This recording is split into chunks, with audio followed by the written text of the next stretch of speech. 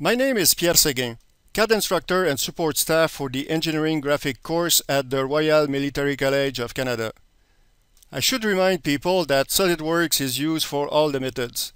The explanation in the presentation might work on other platforms as long as the software allows configuration, extrusion along a vector, offset from surface, up to surface, extraction of intersection curves, and as a deform tool that works in a similar way. This presentation will cover the basic principles common to all the methods and the refinements needed to simplify the system to make it as user-friendly as possible. Simplicity is evident only after the fact. Reaching that point has not been simple and required a lot of thought and time. The heart of the system is a three-dimensional network of interconnected sketches that have some similarities. All of them will start with an angle that has an horizontal line which will push on another line to set the angle. This will be the angle corresponding to the set square that were available to the draftsmen of the old times. They are 30, 45, and 60 degrees, but could also be their equivalent in the other three quadrants.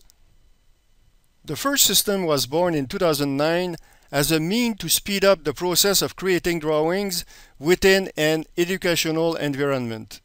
In this case, automating question and answer drawing preparation for oblique projection. One of the criteria was to have all the views bounded by a grid of small squares.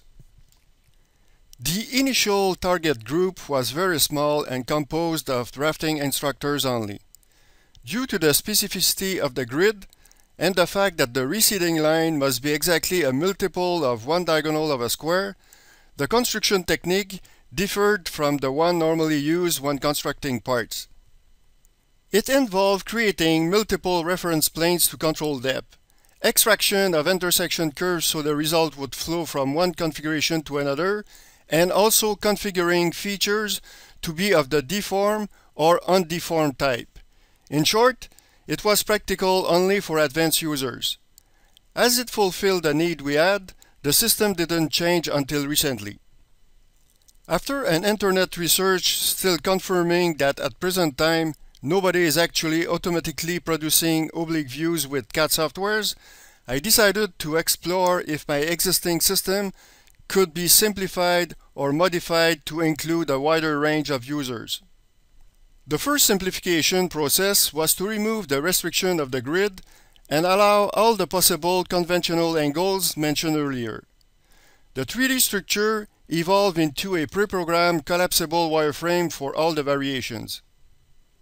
One of the constant value was not totally intuitive, but once it was found, the system worked perfectly. Still based on a Direction of Extrusion system, there was some limitation. Nevertheless, it was a lot simpler than the first method. None of the features themselves were configured, but only the values of the sketches. This meant that the extrusions of different configurations, even the normal, shared the same direction vector and were automatically responding to the variable. Also, instead of having to use the option up to and offset from surface, it could simply be made by using the blind extrude option with the actual values.